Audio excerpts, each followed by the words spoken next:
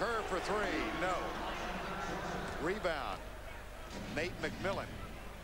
It's McMillan, Peyton, Perkins, Hawkins for three. That's off the mark. Rodman with another rebound. And a foul is going to be called on Terry Cummings. Watch out. Technical foul on Cummings, and Rodman keeps his cool. Well, Rodman knew Terry Cummings was upset, so that's why he stood over top of him. That's a smart play by Dennis Rodman. He knew Terry Cummings was upset over that, and he perpetuated it by standing over him.